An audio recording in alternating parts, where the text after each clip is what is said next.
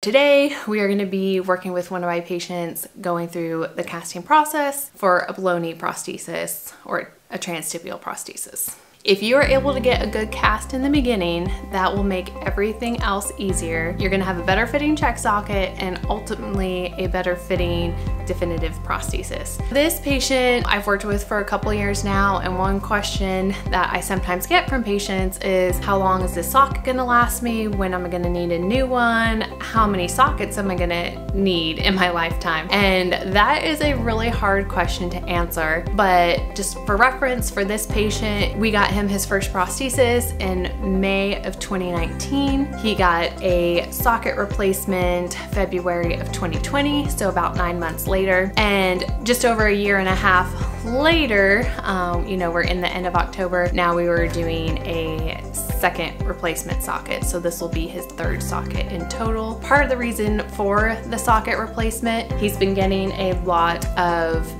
redness recently right below that kneecap and right at the distal end, at that cut end of the bone of his tibia. And you can see how prominent that distal anterior tibia is. Some atrophy, some muscle loss, it's gonna happen regardless, but this is one reason why I'm always educating my patients to be actively squeezing their muscles while they're walking, especially initially, and preventing some of the atrophy that happens over time. So liner goes on first, we're just casting over his existing liner, and then casting sock goes over that. Locking his chair down so I don't push him back while I'm doing all this. Now, I usually don't mark up the sock that much, but I am marking it to show you kind of the anatomical landmarks that I'm paying attention to. So first of all, you have your patella, that's your kneecap. So I'm feeling the bottom, the shape of the side, and the top of it as well, how broad it is. I'm also feeling for, because you have your quad muscles up here, and the tendon of those muscles attach right below your kneecap, so you can actually feel that. And I'm putting my thumbs on either side of that tendon. I'm also feeling along the crest of the tibia, along with that distal anterior tib. It's kind of like when you're feeling it, it's almost like a teardrop shape. So I'm just noting, how broad it is, how prominent it is, if it has a beveled edge or a sharp edge, and keeping those things in mind. Also, I am feeling, so you have the broad tibia, which is that main bone down the center of your lower leg, and then you have a smaller bone that goes down the side called the fibula. So I'm feeling for, on the side here, the fibular head, which is the top of the fibula where it joins with the tibia. Most of the time that's not an issue, but sometimes it is really prominent. When it comes to the fibula, I also am checking to make sure that it is cut shorter than the tibia. Sometimes the surgeon just leaves the fibular head, or they'll leave a short extension of the fibula. Sometimes they'll connect the fibula to the tibia. The main thing is you just don't want that fibula to be at the same length or longer than the tibia, which I have seen. And I'm also paying attention to the condyles at the knee, just so I have an idea of proximal trim lines and proximal shape at the top of the socket. So this patient is a left. I'm always going to be wrapping into the inside of the leg, inside to the mediotibial flare, and that just helps accentuate that shape.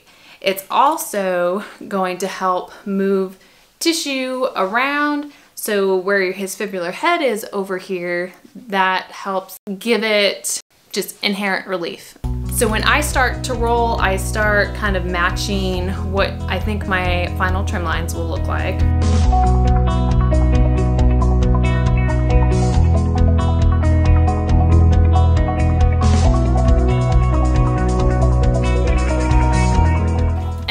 Once you get all wrapped, you're just massaging everything in. I'm using this area of my palm to do that medial shape. And then with this guy, I was able to take first 2 fingers to get in that interosseous space in between the tibia and his fibula. And you can see, was able to get that nice triangle type shape that we're looking for. So I'm having my 2 thumbs on either side of that tendon, and then the rest of my fingers are on that flattening this posterior area. As the cast is setting up, I will ask the patient to flex through his full range of motion and then relax. And that's for 2 things. First of all, your patella, your kneecap, moves a little bit as you're straightening out your leg and bending your leg. And so moving the patient through that range of motion just helps capture a better shape at the patella. Also, it helps delineate my posterior trim. So you have the medial tendon and the lateral tendon. So this medial tendon on the inside is typically going to be a little bit lower and need a little bit more relief than the lateral side. I'm having my fingers at that diagonal so that I can feel them as they're going through that range of motion and setting my posterior trim and making sure there's that relief for those tendons. Before taking the cast off, you're compressing tissue, you're manipulating tissue, it has to go somewhere. Typically, it's gonna be proximally. You see, I'm just kind of taking my fingers and kind of cupping up at the top to just kind of bring that in a little bit so I don't have as much space